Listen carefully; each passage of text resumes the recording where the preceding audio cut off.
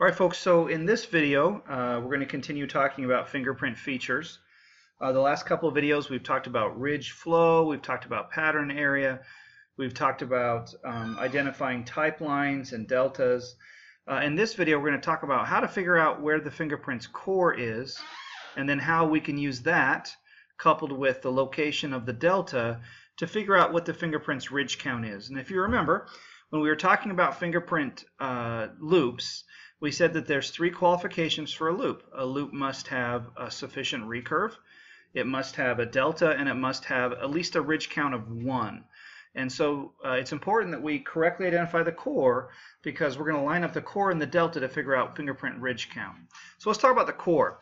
In a fingerprint, the core is the approximate center of the pattern area.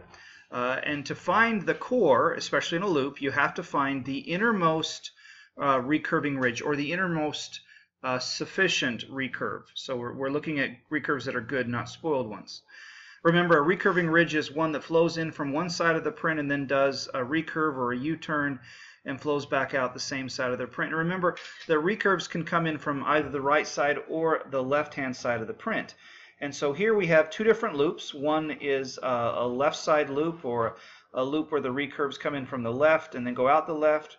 Or here we have recurving ridges that come in from the right side. So again, this is a right side loop, or a loop where the ridges come in from the right, recurve, and curve out the right-hand side.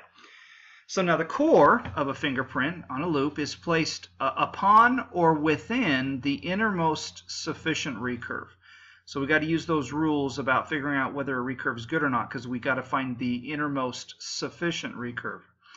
Now the core on the fingerprint is located on the shoulders of the innermost sufficient recurve, and it's located specifically on the shoulder that's farthest from the delta. So before we locate the core, we have to first locate where the delta is. So for example, in our examples here, we can see that here is our type line, and here's a type line. And so in the point of divergence, we find this dot. So here's our delta here. Here's our innermost recurve.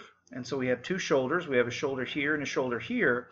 We place the core on the shoulder farthest from the delta. So our core is going to be placed here. Same thing here. Here's our innermost recurve. Our delta is over here on the right. And so we're going to put the core on this shoulder of the innermost or sufficient recurve.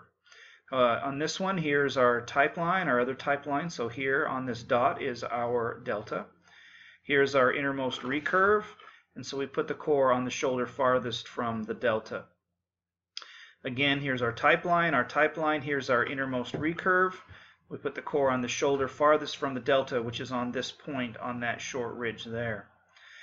Now, what if your innermost recurve has a spike on the inside of it? We can see that these ones, the innermost recurve, there's no ending ridge or spiking ridge in the middle. But what if our innermost recurve has a spike? Well, if there is a spike on the inside of the innermost recurve, or what we'd call a rod on the inside of the innermost recurve, then the core is placed on the end of that spike or rod. So here we have, here is our type line. Here's our other type line. So here's our point of divergence. So here's our delta. On this recurve, we have this spike or rod here. And so instead of putting the core on one of the shoulders, we put the core on the end of that spike. Again, another example. Here's our type line, Here's our delta at the end of this short ridge. Because we have a spike or rod on the inside of the recurve, we put the core not on the shoulder, but on the end of that rod or spike. Now, what if we have more than one rod or spike on the inside of the recurve? Well, if there's an even number of spikes on the inside of the recurve, then we put the core on the one that is, if they're of the same height, then we put it on the one that's farthest from the delta. So if there are an even number of spikes or rods as high as the shoulders inside the innermost sufficient recurve, choose the two innermost spikes or rods and place the core on the one that is farthest from the delta. So looking at this first example, here is our type line, and our delta. Looking at our recurve here, we have two spikes that are both as high as the shoulders. So then of the two, we choose the one that is farthest from the delta. So we put it right there on the top of this one. Looking at this one here, so here we have a type line, so here's our delta. Notice in our core here we have several spikes that are as high as the shoulders.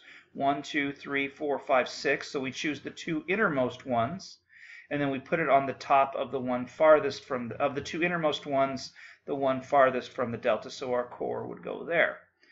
All right. Well, what happens if we have an odd number of spikes on the inside of the innermost recurve? Well, that's simple. We simply put it on the top of the very middle spike in the middle of the sufficient recurve. So again, here is our type line, and our delta. We have our innermost recurve. We can see that there's 3 spikes in the middle of our recurve, so we put the one on the top of the very middle one. So those are the rules for placing the core in our fingerprint. So that's how we figure out where the core is. So now, how do we figure out a fingerprint's ridge count? All right, so to obtain a fingerprint's ridge count, you draw an imaginary line from the delta to the fingerprint core. So, and then each ridge that imaginary line crosses is then counted. So you can see why it's so important when we're looking at fingerprint features that we correctly identify the type lines and that we correctly utilize our rules to identify the exact location of the delta.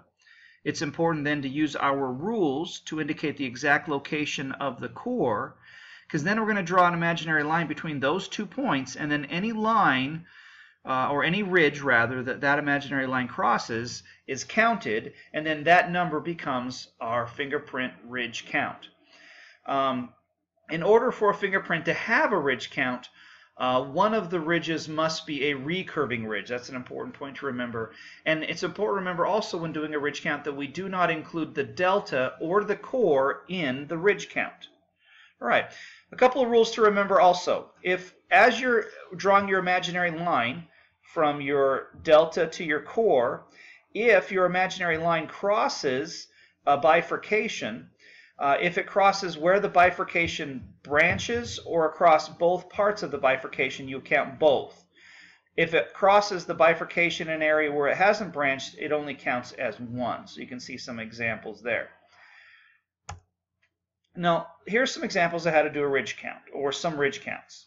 So here on this fingerprint, we see here's our type lines, and here's our delta.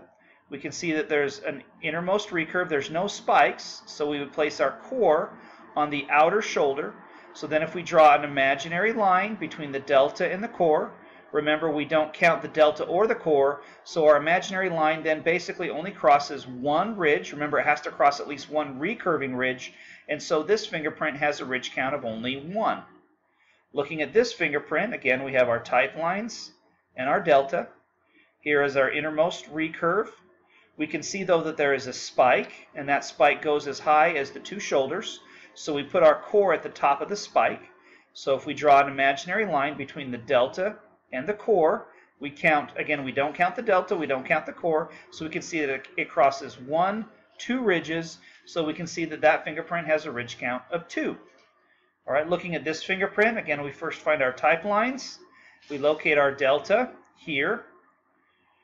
We locate our core by first finding that we have our sufficient innermost recurve. We can see we have a spike, so we put the core at the top of that spike.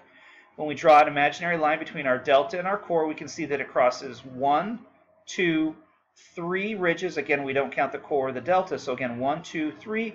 So we see that this fingerprint has a ridge count of 3.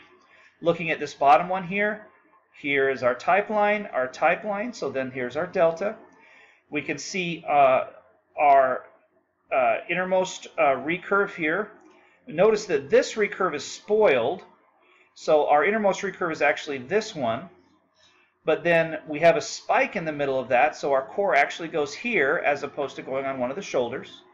If we draw an imaginary line between our delta and the core and then count, it crosses 1, 2, 3, 4 ridges. Again, we don't include the core or the delta, so we can see that this fingerprint has a ridge count of 4. Those ridge counts are important not only because having a ridge count is an important characteristic for a loop, but later on in the semester when we talk about how to do a Henry system classification, the ridge count becomes a really important part of that as well. We're going to end this video by talking about the last fingerprint feature that I want to discuss, which are what are called points or Galton points or minutia or ridge characteristics. When Galton wrote his book Fingerprinting in 1892, he identified points that are found within fingerprints which could be used to actually identify fingerprints. All people have these Galton points in their fingerprints, but it's the location of these points within the fingerprint pattern which is what actually makes them unique. So examples of these points include dots, bifurcations, ending ridges, short ridges, enclosures, islands, and abutting ridges. All of us have these, so if you were to look at your fingerprints, all of you have bifurcations in your fingerprints or short ridges. It's not having a bifurcation which is unique to your fingerprint. It's where is that particular point found within the fingerprint. So when an examiner compares one fingerprint to another to see if they may be a match, they're looking for these points to make sure that they're in the same location for each fingerprint. Now, the number of points necessary to make an identification varies. Oftentimes I've heard numbers like 7, 8, or 9, but every agency is slightly different. But it's most important that you find enough points that you would feel comfortable as an examiner making an identification. I wanted to show you this fingerprint here and show you some examples of some of these points. So for example, remember a bifurcation is a ridge that travels along and then splits into two, kind of like a fork in the road. And we can see there's lots of bifurcations in this fingerprint. In particular, here's a good example here. We can see this ridge traveling along, and then we can see that it bifurcates or it splits. So we can see that there's a bifurcation right here. Another bifurcation we can see, there's one right here, and there's one right here. There's a bifurcation right here. So actually there's bifurcations all over this fingerprint. An ending ridge is a ridge that travels along and then simply just stops. So for example, we have a bifurcation here, but then if we follow this ridge along, we see that this ridge just basically stops.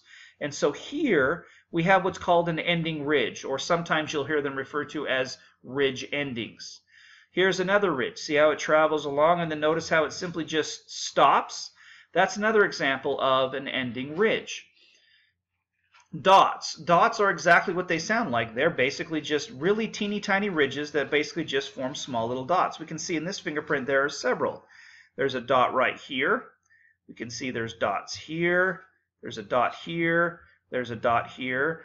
Again, those are examples of dots. A short ridge is exactly what it sounds like. It's just a really short ridge. Here's an example of a short ridge right here. This is just a really short ridge. So here's a short ridge there. An enclosure is an example of a ridge that bifurcates, so it splits into two, and then it closes back off again. So here we have a ridge that's traveling along, and then notice it bifurcates, it splits, but then it closes back off again. And so here we have what's called an enclosure. The next one we've talked about before. Remember, an abutting ridge is two ridges that intersect at a sort of angle.